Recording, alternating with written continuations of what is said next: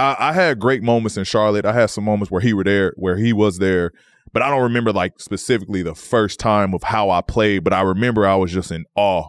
Every time I got a chance to look over there, I was looking over there like that's Michael Jordan.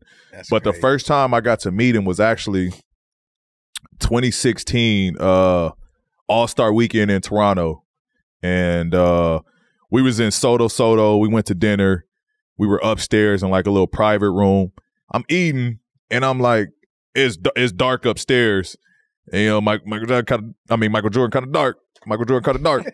So I'm looking, and I'm like, damn, I think that's MJ over there. But I ain't trying to stare, but you want to be groupied out. I ain't want to be groupied out. You know what I mean? It's All-Star Weekend. I'm somebody there too. You know what I mean? Almost did this. Yeah, I'm somebody there too. You in your Dallas move. But I'm looking, and I'm like, damn, I think that's MJ. Towards the end of the night, he's like, you know, we checking out to leave. Like he said something to you. He said something to me. Came over, said something to me. I'm living vicariously through you. Give it to me. And he was like, you know, keep going, young fella. Like, I love your game. Like, keep going. Like, you know, basically, like, you know, giving me my props.